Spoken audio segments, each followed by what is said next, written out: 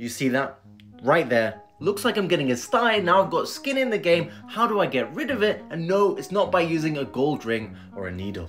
Now, styes can easily be confused with a chalazion, but both of them have a very similar underlying cause and can therefore be treated in a similar way, aside from styes sometimes needing additional antibiotics. See, our eyelids act as tear reservoirs, allowing irrigation of the eye itself, constantly keeping it clean and the surface smooth. But when one of those irrigation channels gets blocked with oils or debris, it can back up in that area, causing the eyelid to swell like this. But just like how sugar dissolves more easily in warm rather than cold water, if we apply warm compresses to the area at least 4 times a day for around 3 minutes ago, then that allows the blockage to resolve. But it will come back unless you deal with the specific underlying cause, which is oily eyelids. You just wipe with specific wipes twice a day and you're good to go.